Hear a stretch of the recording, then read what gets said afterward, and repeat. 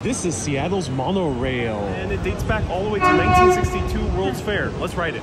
The station actually has turnstiles, and you can use your Orca card to swipe in. It's more of a tourist attraction that connects the downtown area right to the Space Needle. Weirdly enough, the entrance to the monorail is through a mall. And there was a proposed Expansion of the system, but never got through. Here we are. Wow! Look how spacious this is. And the windows actually, you can see a little bit above as well. It's really